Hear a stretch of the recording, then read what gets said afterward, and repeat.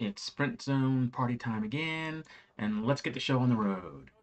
6:14, and we have a lively group with a couple of newcomers, notably Eric up there in the bright pink, who has an exceptionally well-fitting kit, and I may make note about that later.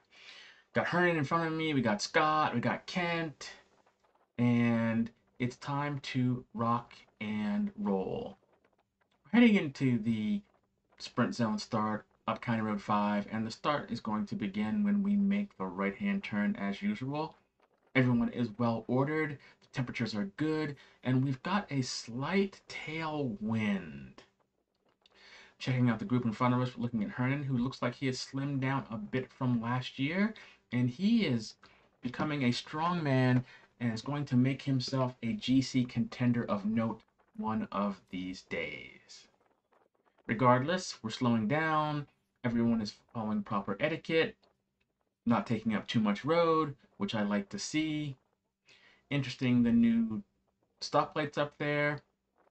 And behind we have legend Matthew Michaels, and of course Ian, followed by a few others. We got Rob in the back and Michael. There's Carlos, one of my teammates, and then we've got Matthew, ex-teammate. Notice the contrasting old school kits. And it's party time. Now, I had made a speech earlier about not starting the sprint until later on because those were getting some advantage in the corners, and this kind of a thing could spiral out of hand. With seasoned, skilled racers, not a problem. With everyone here who doesn't actually like practice those sorts of skills, it could be sketchy, and once it gets strung out, it's game over. Regardless, newcomer Eric takes to the front, trying to keep people honest. And I guess this is cool. Like, for newcomers to the group, I would normally follow, but since I did make the sprint zone speech about you can do whatever you want, you can do whatever you want. Matthew Michaels coming to the front, aka Beast. I think I'm going to give him that call sign. I've been inspired by Top Gun. Keeping young Eric in check. Ian holding some weight up there. Hernan looking strong, making certain not to lose the posse that is containing the real GC guy, Matthew Michaels. Got Scott coming up, and there seems to be a little bit of lethargy in the group behind. When you see Beast go, you need to be on it. Yet there's no room for gaps to be opened up. That being said, since the speech was made about holding it down, I can see maybe where there wasn't going to be a sense of urgency.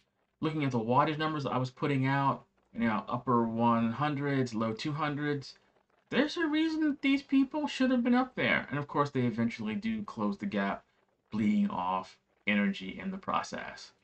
So Mike Wida holding his own, one of the guys who was usually there in GC contention, hanging on as a wheel sucker in the back, feeling good and holding his own with Matthew up at the front. Now, I personally would not have done that. I would have let Matthew take the pull and sat on his wheel, let him set the tempo. But if you want to go mano a mano with the big man, more power to you. Not my cup of tea. Don't have the power to do it.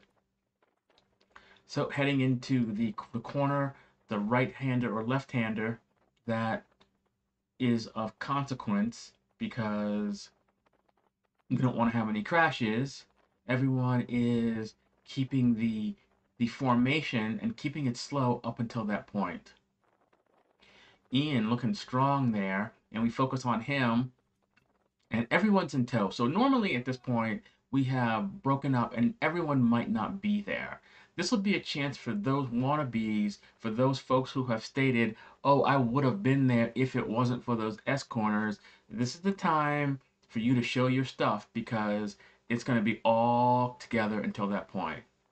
Mike Weida actually out there way too long at the front holding his tempo with the big man. This is not going to be good for him because it's going to take him a while to recover when it is go time.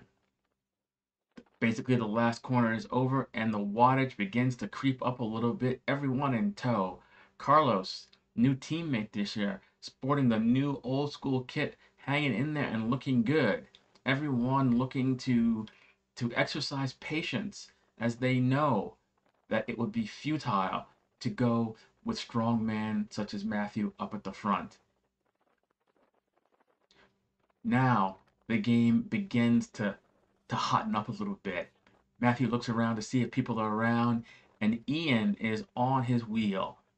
There's a slight wind coming off of our right shoulder, so Mike's still bleeding off energy out there, and is at this point he is no longer able to hold the tempo and will be wished adios. Thank you for your service. I slot in slot 4. I'm feeling okay today. Had a hard ride the day before or so, and so I'm just happy not to do a lot of work here, but just to sit in and film what's going on. Hernan looking strong this time. Patience has paid off, and he's got his shot now. Looking behind, we've got Michael, we've got Carlos. I think Carlos should have been a little higher, a little closer. You can see starting a little bit of a gap starting to open up. And there's Ian who popped and was unable to hold his own. Byron, aka Superman. Yeah, I know. That's DC character, and I know Beast is Marvel, but I'm gonna mix these call signs because that's what I want to do. So Byron comes to the front, strutting his stuff, super smooth cadence on the gravel bike, and Matthew is quick to take the wheel. Hernan has studied hard over the week, and he is in perfect position to be able to hang on to this one. This is excellent. I'm in fourth, and there's plenty of draft behind all of these big men, and I am enjoying it. Not certain what's happening behind me at this point, but I don't really care because I am there. Notice the slight echelon, which shows how much and what the vector of the wind was. And it was a pretty stiff wind, if I recall, probably 15 miles per hour, which is why the speeds were a little slow. Carlos hanging in there nicely. So we've got 3 old school people in this one, and it looks like we have quite the selection with lots of people that are able to contend here. Justin moving up on the outside, and Hernan moves back a little bit. Looks like he's going to give Justin the wheel. I believe at this point I was suggesting that Hernan stay on that wheel up there because you lose that, it's game over. And you can see behind, we have this little bit of a grade. It doesn't look like much, but you can see my wattage popping up 300, 360, and that is causing my teammate Carlos to be ejected. Next time, Carlos, but we will talk about this later. Strongman Eric, and look how nice his kit fits. That's one of the better fitting kits in the Peloton. That is tight. And even though people don't realize it, it's wattage savings. I know people don't like to hear me talk about clothing and wattage and such things like that, but it is true. Echelon stretching yellow to white or white to yellow. This is something that gets a lot of people upset. Hey, there's no one back there, there's no cars, so you guys should keep your, and this is inappropriate, your panties not in a bunch. And I'm going to digress a little bit about some of these people with this car centric mentality. They seem to have the idea that cars have a higher priority than bikes and that bikes don't deserve to have their fun on the road. Same people out there in their cars are speeding. You know, pick the rules you want to obey or pick your poison, but don't get all over people that want to ride their bikes and have a little bit of fun in the road. So I digress, and that's over. Back to the front. Matthew holding strong. It looks like it is Carl on his wheel. Eric has moved up and is going to be, looks like, looking for a sprint contention as soon as we reach the top of the second climb there. Justin looking strong, like just pulling hard up there. Much different than last week when he was on the gravel bike, but he was still strong. Looking behind, look at the frontal profile of Byron. He makes himself extremely small and it is extremely aerodynamic. Those bent elbows getting down low, that is much more aerodynamic even than being in the drops. And a smart rider such as himself takes that into consideration when he picks his position.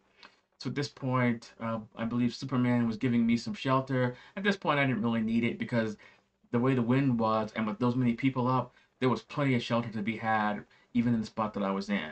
But I am always happy to let more people be in front of me.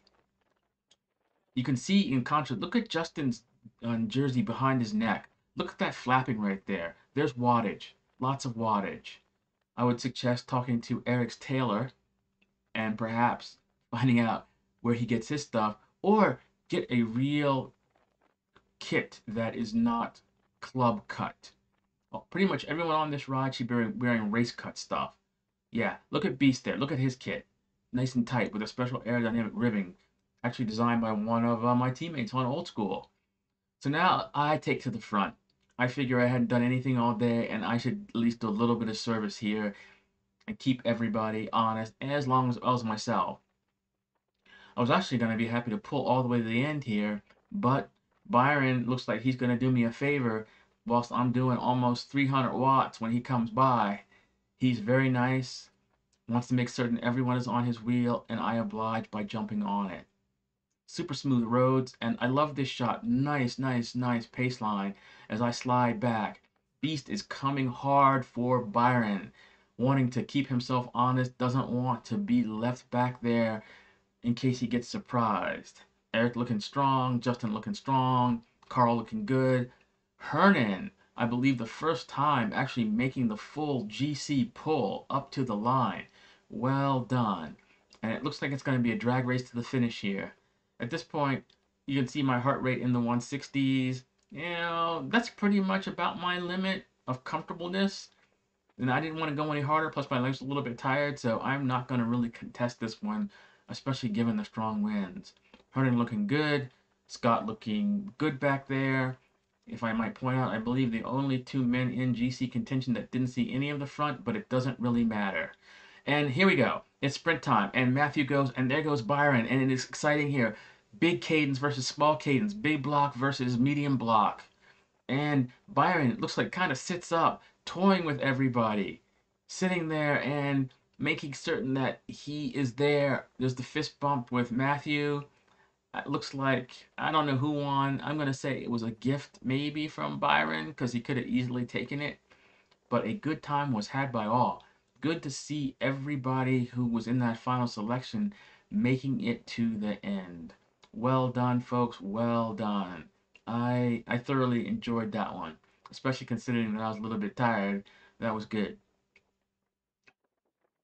Matthew sagging back there after a well-earned rest. I'm loving the new pavement here. I'm loving this segment. And now it is time to regroup and recover.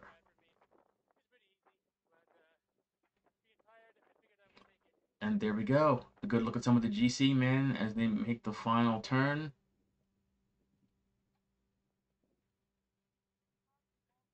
And I must say, a good time was had by all.